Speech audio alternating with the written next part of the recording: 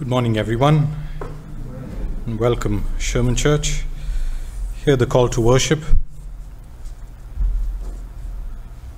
A time is coming when you will worship, when true worshippers will worship the Father in spirit and truth, for they are the kind of worshippers the Father seeks. Out of the depths, we cry to you, O God, Lord, hear our voices. Remember the grace of our Lord Jesus Christ, who, though he was rich, for our sakes became poor, so that through his poverty we might become rich. Let God's people put all their hope in the Lord, for with God there is faithful love, and in the Lord is plenteous redemption. Let our worship be in sincerity and truth. Let us pray.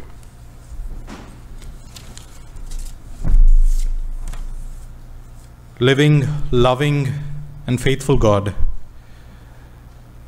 the God in whom we live and move and have our being, the God who is made known to us in our Lord Jesus Christ, bless us, one and all, as we wait on you this day.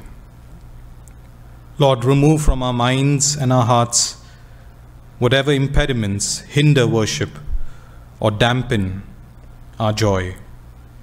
Increase within us that holy longing for closeness with you, which can open our lives to fuller delight and to a deeper commitment. May our hymns, our prayers, our searching thoughts, and our hearing and meditation on Scripture be acceptable in your sight, and may you use it to edify our faith. By you, with you, and for you, may our lives proclaim your praise. We ask this in the name of Jesus, our Savior, who taught us to pray. Our Father, who art in heaven, hallowed be thy name. Thy kingdom come. Thy will be done, on earth as it is in heaven. Give us this day our daily bread, and forgive us our debts, as we forgive our debtors. And lead us not into temptation, but deliver us from evil. For thine is the kingdom, the power, and the glory forever. Amen.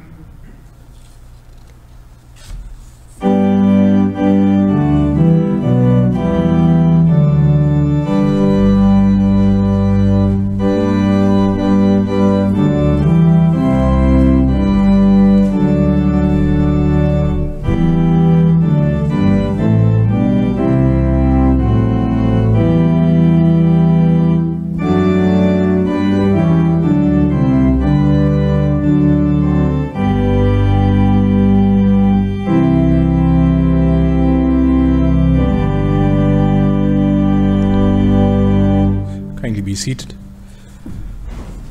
Let's turn in our hymnals to hymn number 77. Hymn number 77, Praise to the Lord, the Almighty, the King of creation. And you can hum along with the music. Hymn 77.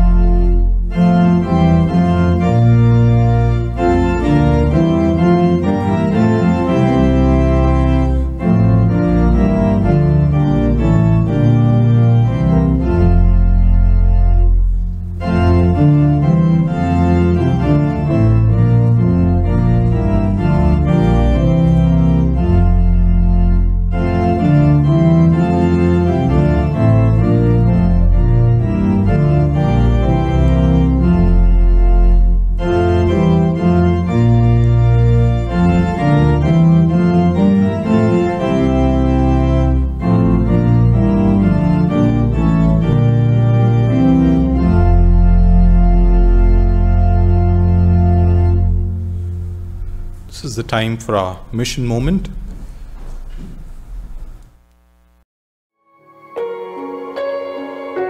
Jesus Christ was beaten, mocked, and misunderstood. He endured the cross and despised the shame. Though the King of Kings, he was persecuted and died for our sake.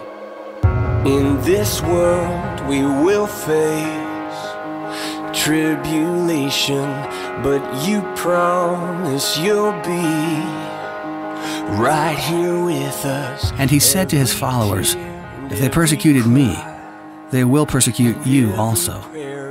And to this day, all over the world, they still do. Nothing can separate us from the love of Jesus. If our God is for us, we are not alone. But Jesus promised more, that those who suffer for his name's sake would not be forgotten, not by God, and not by the family of God. The Voice of the Martyrs was founded by a persecuted Christian as well. Richard Wurmbrand reached out for Christ to the Nazis in the early 1940s when they came into his native Romania. He felt a calling to reach out to atheists for Christ. He prayed for opportunities to share Christ with the Russians as well.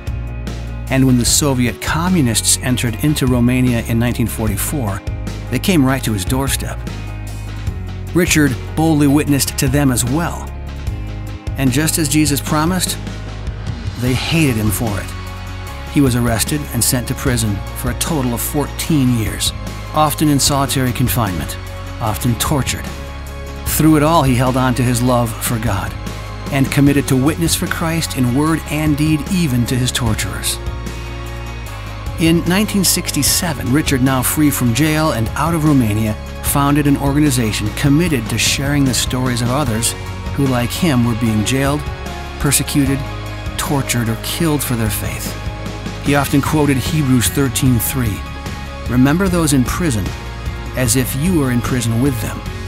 That organization today is operating in 68 countries around the world, in regions that are dangerous, in countries that are restricted, reaching out through persecution response, through Bible distribution, and through frontline ministry. That organization is committed to stand with their persecuted family by saying, we will not let them suffer in silence. We will not let them serve alone.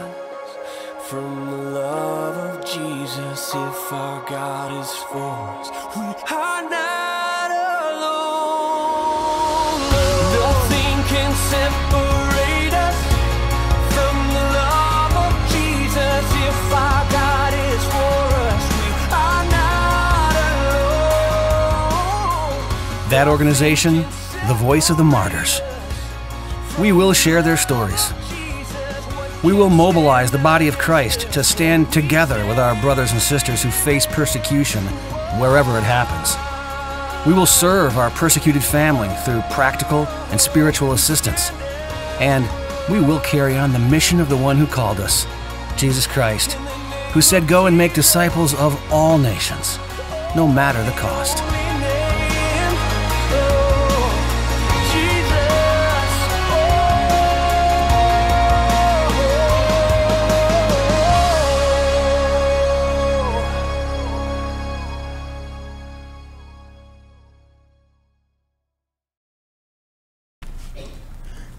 Now that you've heard about the Voice of the Martyrs and how they came into existence, it should be clear that their main objective is to help Christians and others who have been persecuted. You think persecution of the early church was bad, but actually there are more people being persecuted now than then. It is illegal to preach the gospel in over 53 countries in the world. That's about 1/3 of the world. You cannot legally preach Christ. The Voice of the Martyrs goes out and helps people who have made that commitment to spread the word of God and may have been imprisoned or beaten or killed or whatever for their witness. They provide legal help to people who are in prison.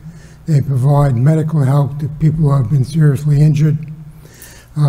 They provide housing for people whose houses have been burned down or have to move. And most important, they provide spiritual help for the families and for the people being persecuted. Persecution is typically like several kinds of countries. The first kind is officially atheist countries where they don't want Christ to be preached at all.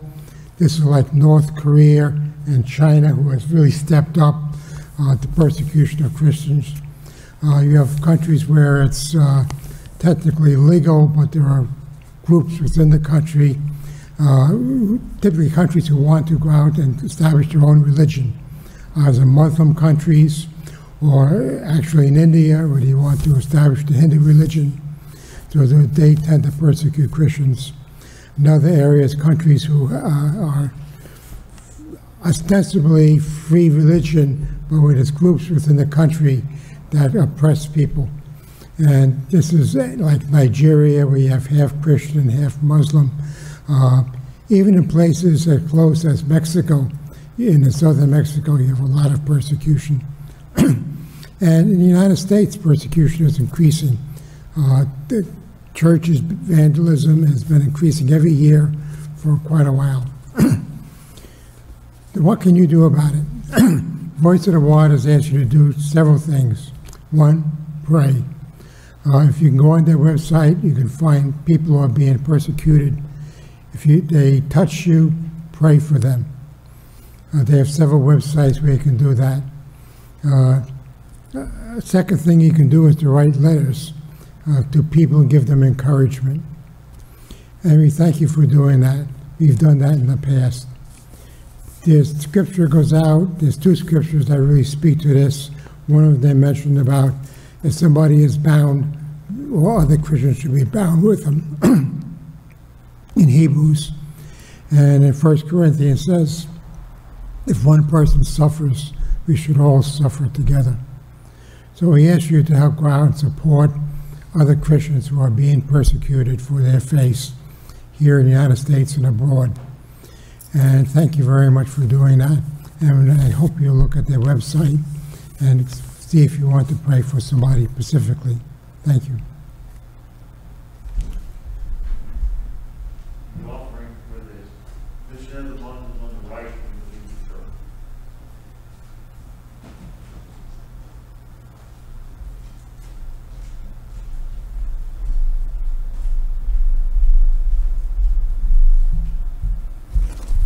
Good morning and welcome.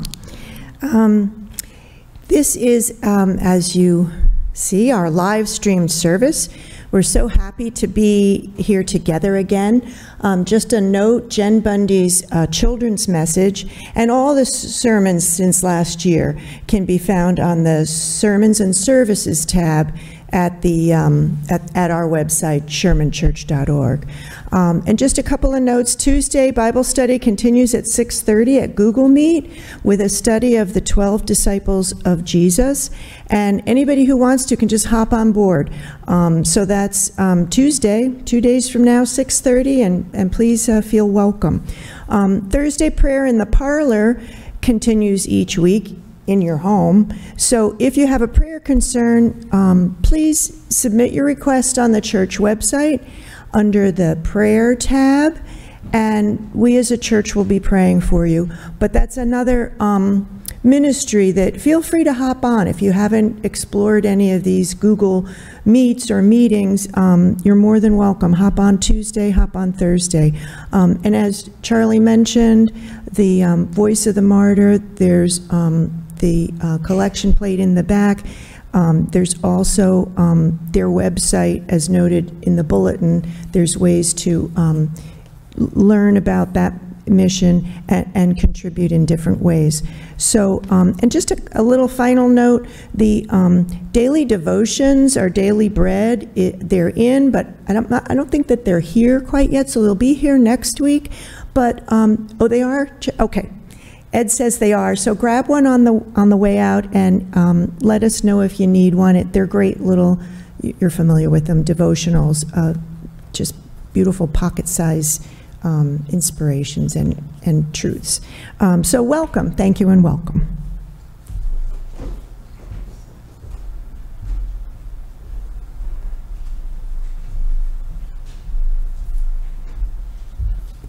Good morning.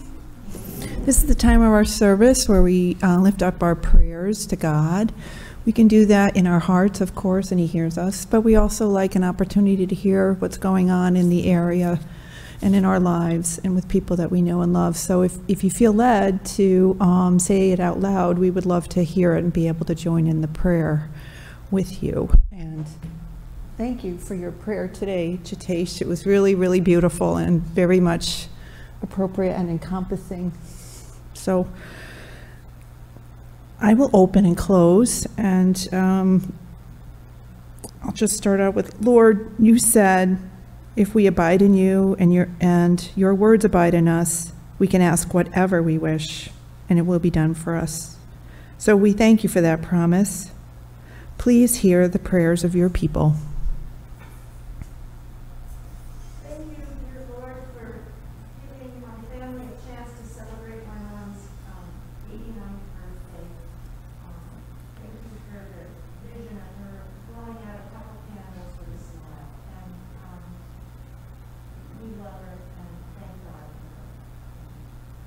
Thank you for family that could celebrate Lynn's mom's birthday.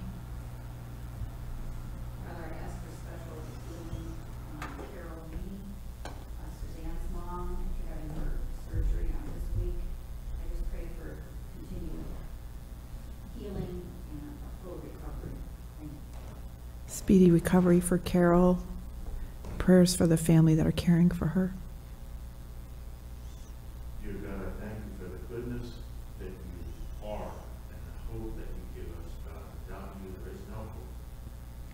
Dear God, I thank you for the good results from our brother-in-law's PET scan. I pray, Lord, that the cancer is completely gone out of his body, and that when he goes in for his last tests, Lord, that they find it, they verify that it is nowhere else in his body. And we ask for prayers from our niece Mary, that you would heal her from this breathing problem that she has right now. Thank you for apparent resolution of the cancer for Charlie's brother-in-law and ease of breathing and healing for Mary.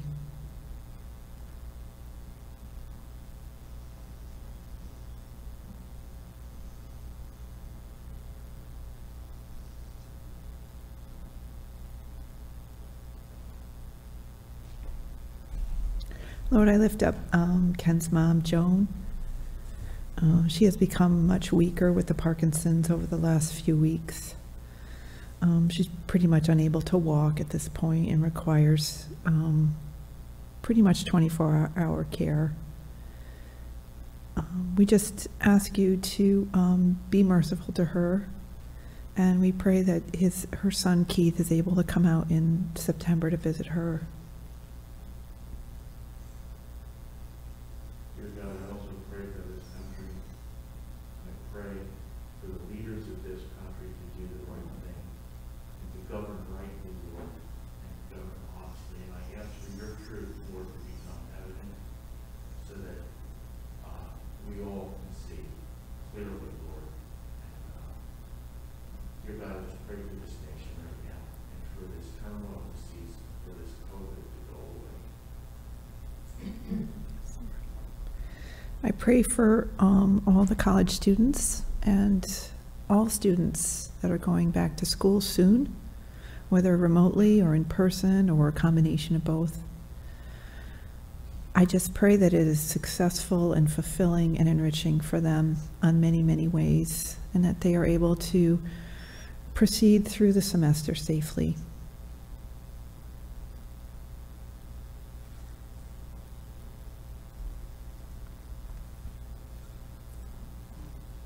Father, we worship you and we praise you. Jesus, we ask you to intercede on our behalf with the Father, and are confident in receiving all that is in accordance with his will. Holy Spirit, thank you for guiding us. We know that we are to be anxious about nothing, but in everything with prayer and supplication and thanksgiving, we have made these petitions known to you. And your peace, which surpasses all understanding, will guard our hearts and our minds through Christ Jesus. Amen.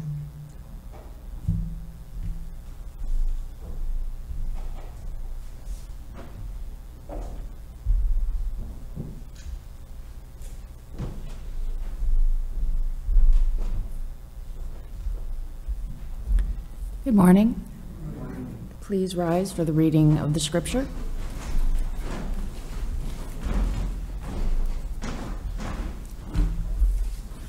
Today's Old Testament reading is from Nehemiah 8. You can follow it in your Pew Bible on page 479. When the 7th month came and the Israelites had settled in their towns, all the people assembled as one man in the square before the water gate. They told Ezra the scribe to bring out the book of the law of Moses, which the Lord had commanded for Israel.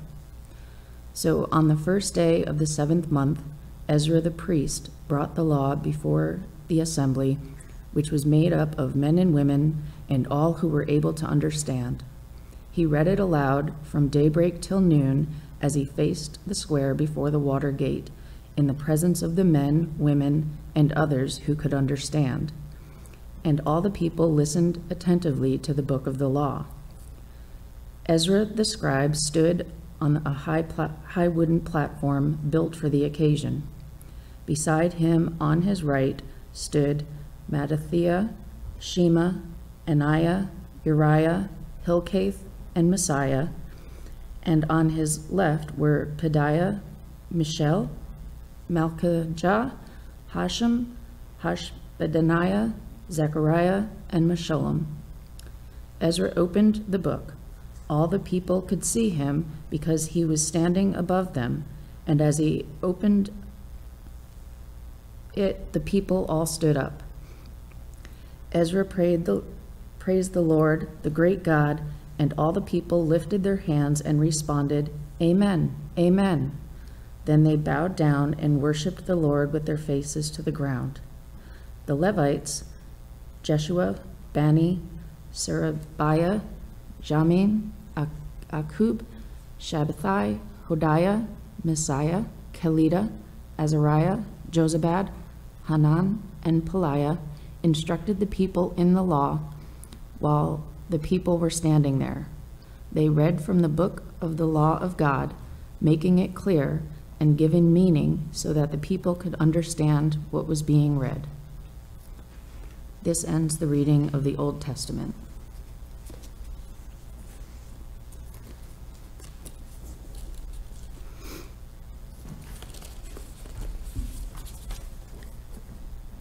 Today's New Testament lesson can be found in 2 Timothy 3 and can be found in your Pew Bible on page 1179.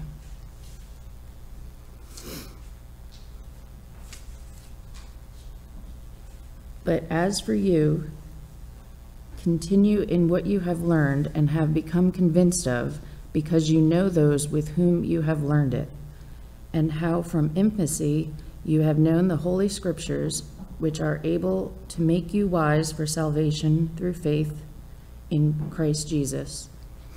All Scripture is God-breathed and is useful for teaching, rebuking, correcting, and training in righteousness, so that the man of God may be thoroughly equipped for every good work.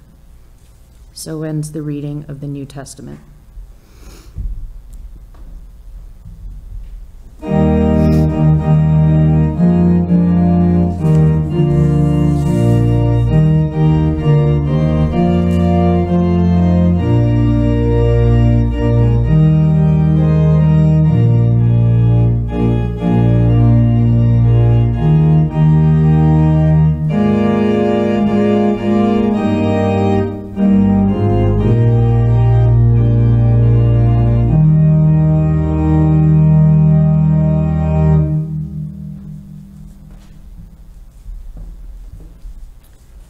Today's gospel lesson is Matthew 13 and can be found in your Bible on page 970.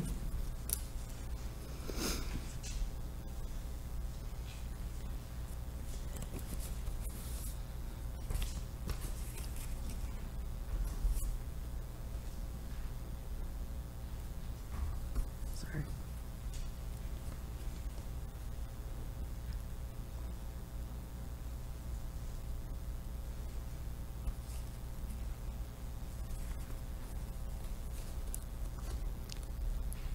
"Have you understood all these things?" Jesus asked.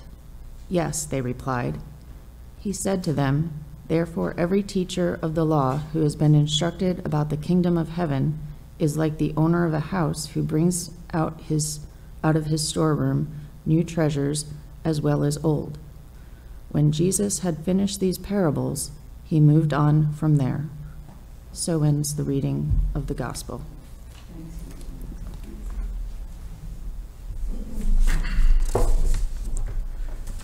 May kindly be seated. Let's turn in our hymnals to hymn number 659.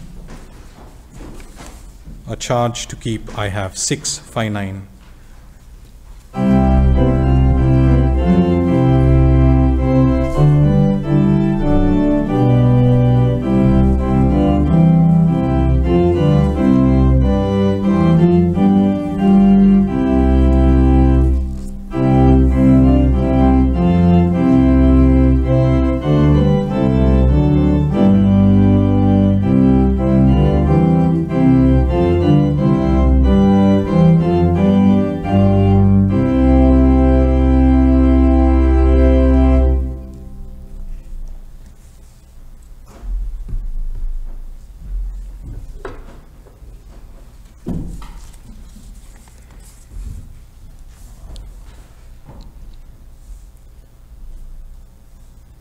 Seems a grandmother and a 5-year-old grandson were taking a walk in a garden on a beautiful day in the spring, surrounded by beautiful and brilliantly colored flowers that were all around. Just think, the grandmother marveled, God painted all that. God painted all of that. Yes, the 5-year-old grandson agreed. And he did it with his left hand. What do you mean, God did it with his left hand? The grandmother asked, somewhat puzzled by that remark. Well, the little boy replied, at Sunday school, they told us that Jesus is sitting on the right hand of God.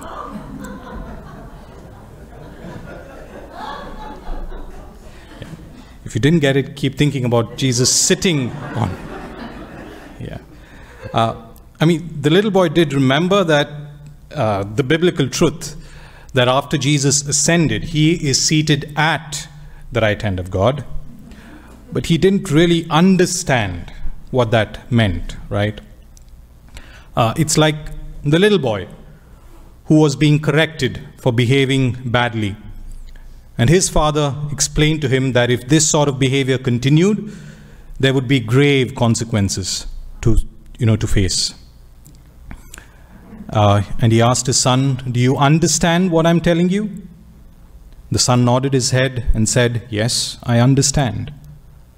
After a minute or two, the son asked, Daddy, what are consequences? We've been doing a series of sermons on the parables of Jesus in Matthew chapter 13. And we've looked at 7 parables till now. So let me ask you, have you understood all these things? Now, I'm not going to make you raise your hands as I did last Sunday to show if you understood or you didn't understand. I'm not going to make you do that because the point is not whether we remember all that was preached. It's not only about agreeing with what was said or even believing and having faith in the truth of what we learn from God's word. It's not just that.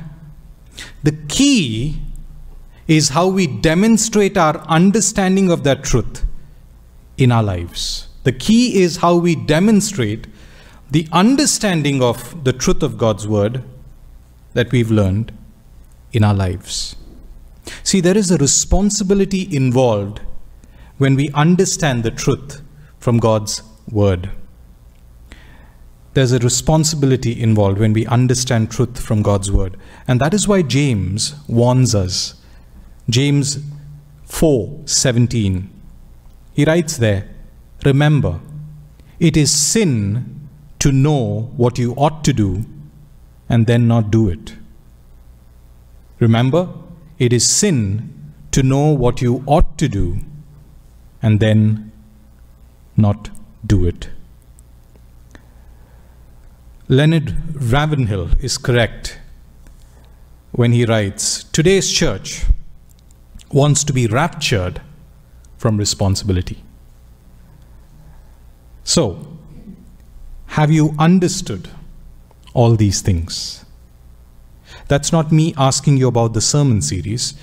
That is Jesus asking his disciples in our gospel lesson in Matthew 13:51.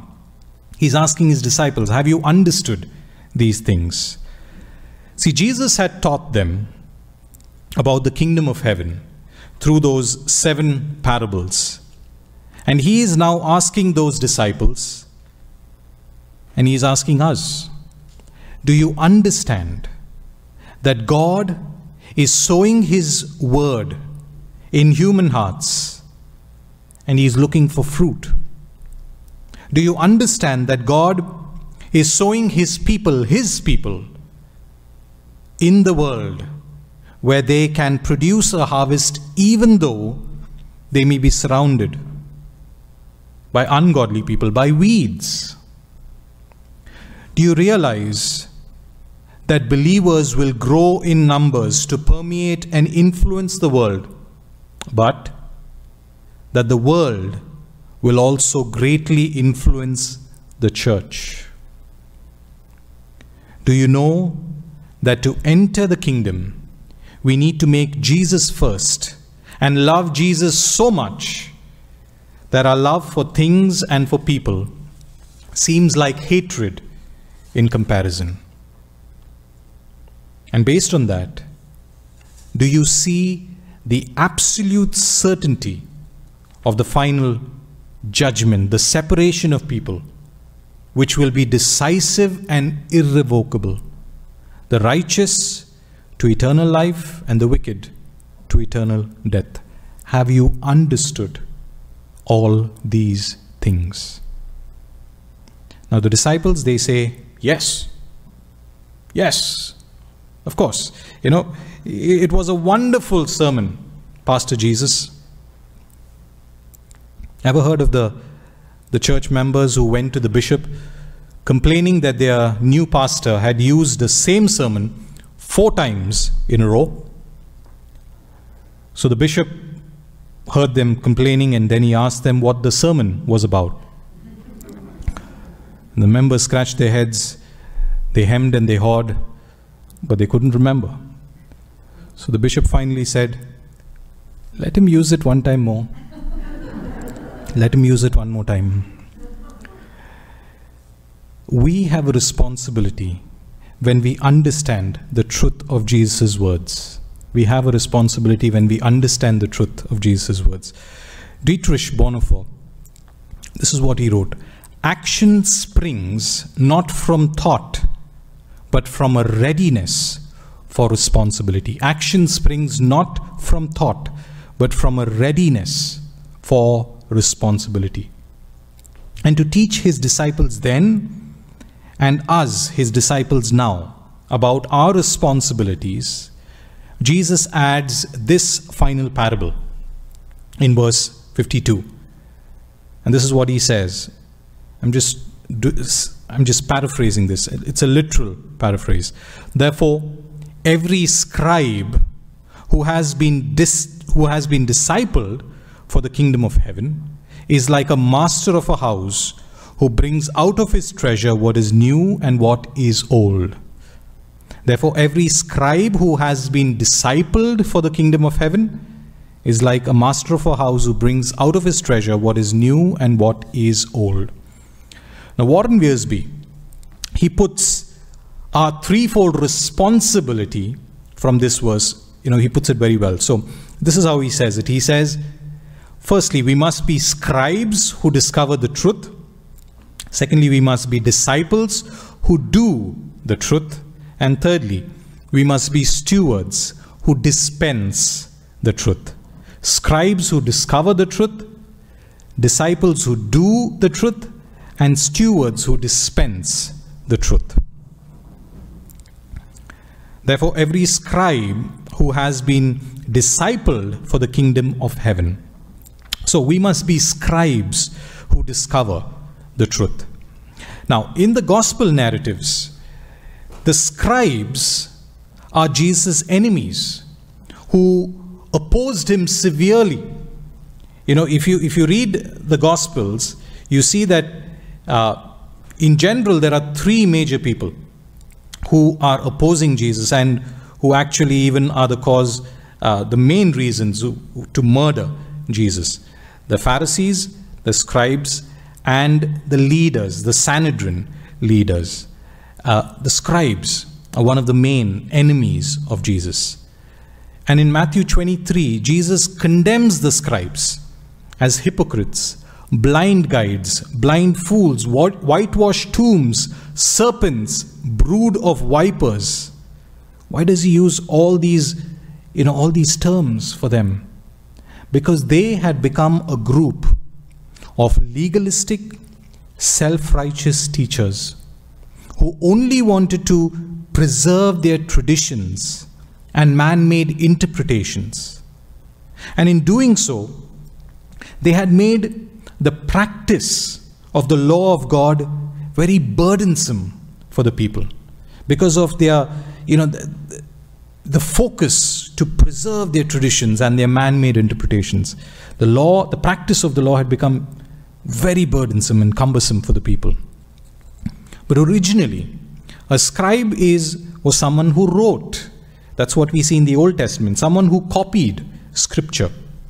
But then we saw in our Old Testament passage from Nehemiah chapter 8 that Ezra the scribe, he is the scribe who taught and who explained the scripture to the people. We saw that Ezra and some of the other Levites that were there, they went amongst the people who were gathered and they explained the scriptures to the people. They made it understandable for them. Likewise, as scribes, we have a responsibility to learning and studying scripture. We have to focus on discovering the truth from God's word. That should be our focus also. See, before we can explain something to people, we need to know it ourselves. We need to focus on discovering the truth from God's word by learning and studying scripture. And this leads on to the second responsibility, to be disciples who do the truth. Disciples who do the truth. Now, James 1:22, James writes over there, do not merely listen to the word and so deceive yourselves. Do what it says. Do what it says. Listen to what Francis Chan, what he writes. Something is wrong when our lives make sense to unbelievers. Something is wrong when our lives make sense to unbelievers. Do you think he's got it wrong? See, yes, we read our Bibles. Yes, we attend church services. Yes, we hear the sermons. And we may grumble a little when it's a little longer than we want it to be. But we sit through it, right? That counts. And we do all the other Christian things. But if all this hasn't transformed our lifestyle, if it hasn't transformed our thinking, our attitude, our behavior to become more like Jesus, then something is wrong. If our lives make sense to unbelievers, it may mean that we are just like them, or that we are too much like the world. See, if they look at us and they see our Christian homes torn with quarreling and fighting and divisions, if they see in our lives, the same things that they struggle with, sexual immorality, if they see the same evils and longings and loneliness in our lives as much as theirs, then they are bound to tell us, keep your message, keep your Jesus to yourselves. You're no better than me. See, I'm not trying to say that we need to outwardly show that our lives are better than others and compare it to them, that see, my life is better than you. No, that's not what I'm trying to say. What I'm trying to say is an everyday loving relationship with Jesus will definitely transform us and help us to live a victorious life from the inside out. And when the world sees our transformed lives, when they see us genuinely loving one another in the church, that will be the proof to believe that the message that we preach is a genuine message of truth. That Jesus is real. That Jesus is alive. And which brings us to our third responsibility. We must be stewards who dispense the truth. Again, Jesus says in verse 52, therefore every scribe who has been discipled for the kingdom of heaven is like a master of a house, who brings out of his treasure what is new and what is old. See, the master of the house, or the owner of the house, was basically responsible for the welfare of the entire, all the people in the house, by maintaining the food supply, clothing and everything else that was needed by the members of that household. And this master of the house, they kept the supplies in storehouses sometimes, treasures, from which they would dispense items as they were needed. New things, old things and new things. Now, when Jesus says that, when he compares that scribe who has been discipled for the kingdom of heaven to be like a master of a house, who brings out of his treasure what is new and what is old. These disciples of Jesus, they knew the old scriptures. They knew the old scriptures. But what Jesus taught them was to understand them and to apply them in their lives in a new light. In our Bible study on Tuesdays, we are discovering how Jesus transformed each of those 12 disciples of his by his teaching. And it's really interesting to see some of their character flaws and how Jesus worked on their lives to transform them by his teaching, by his life itself. That's what Jesus did to his disciples. And then in the end, what did Jesus do? In Matthew 28, 18 to 20, it says, Jesus came to them and said, all authority in heaven and on earth has been given to me. Therefore, go and make disciples of all nations, baptizing them in the name of the Father and of the Son and of the Holy Spirit, and teaching them to obey everything I have commanded you. And surely I am with you always to the very end of the age. Did you hear that? What was the commission to his disciples? Go and make disciples of all nations, teaching them to obey everything I have commanded you. We have the same commission, we have the same responsibility as the disciples to make the gospel known, the good news known to those around us. We have the same responsibility as those disciples to teach others that they may be saved, they can be saved from the fiery furnace of hell for eternity. They can enjoy a loving relationship with Jesus today. They do not need to be alone. They are not alone. They can enjoy a loving relationship with Jesus. Francis Schaeffer, he writes, each generation of the church, in each setting, has the responsibility of communicating the gospel in understandable terms, considering the language and thought forms of that setting. Each generation of the church in each setting has the responsibility of communicating the gospel in understandable terms, considering the language and thought forms of that setting. My dear brothers and sisters, use your setting wherever God has placed you in His perfect will. Use that. Use whatever gifts and talents that He has given you. Maybe it is a place of study, maybe it is your workplace, your business place, maybe it is some talent, maybe your painting, maybe your music, maybe your sport. Use that in the light of the truth of God's word. Use that in the light of your relationship with Jesus to remain fresh in your ministering to everyone. In our New Testament reading from 2 Timothy 4, Paul writes, "Preach the word. Be prepared in season and out of season. Correct, rebuke, and encourage with great patience and careful instruction." Preach the word, and if necessary, use words. See, as we discover the truth, and as we do as disciples, and as we live out that truth in our lives will become living, leading examples as we lead others to the truth, as we lead others to Jesus.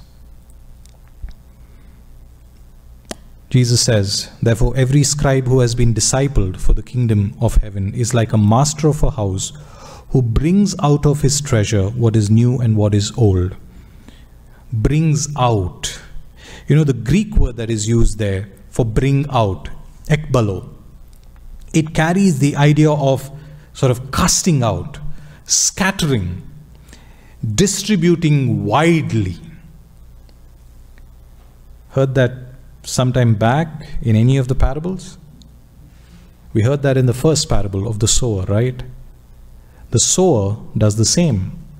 He sows, he just scatters his seed everywhere.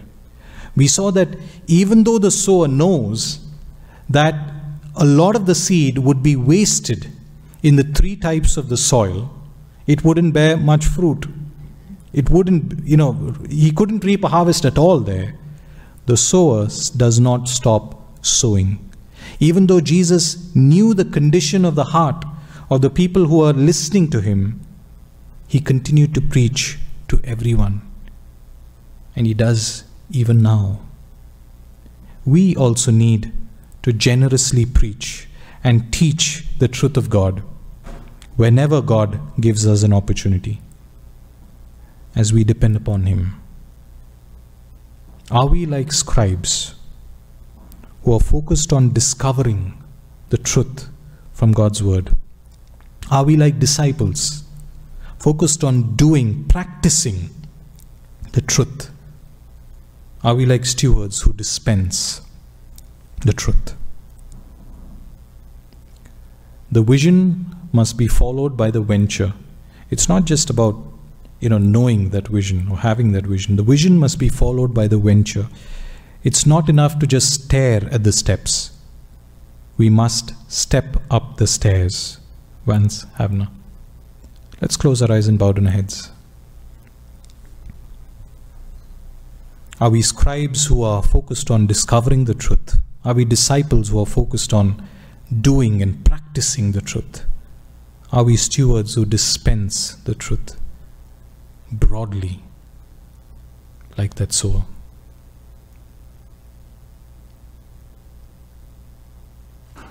Shall we pray in our hearts?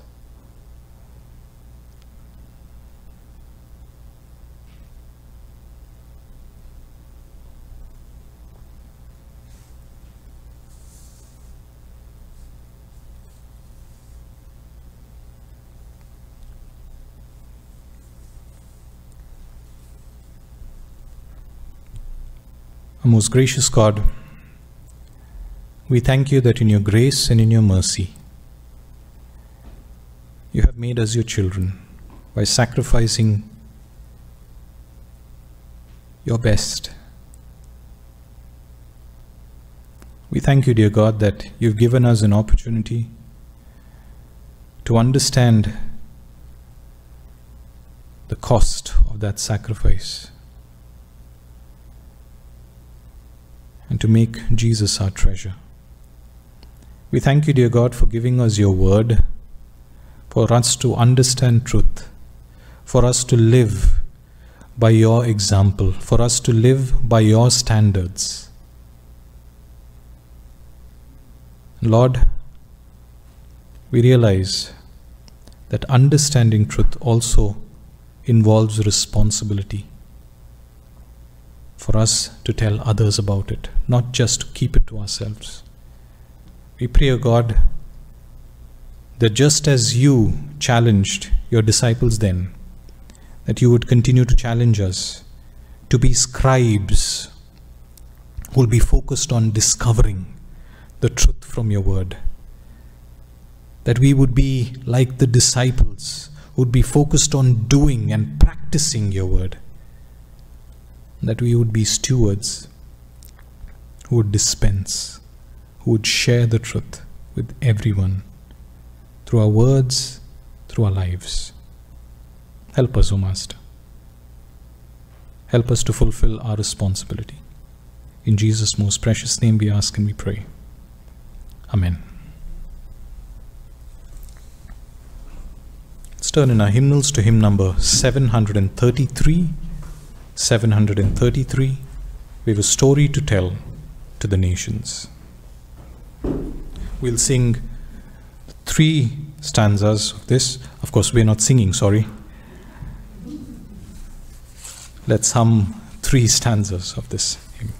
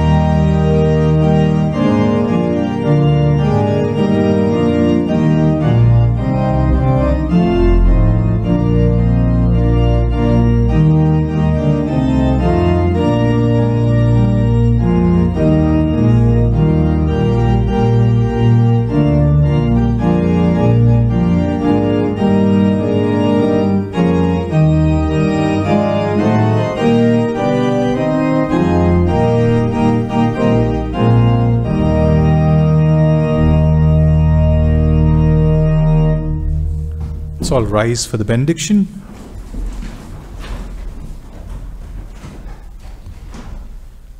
As people of faith, we gathered for worship. As people of faith, we now return to the world.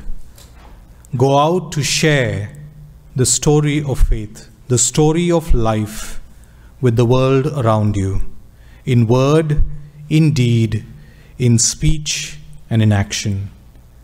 And as you go out to give a living witness, as you go out to testify to God's love, active in this world, go knowing that God goes with you, sharing the laughter and the hopes, the fears and the tears. Go with God.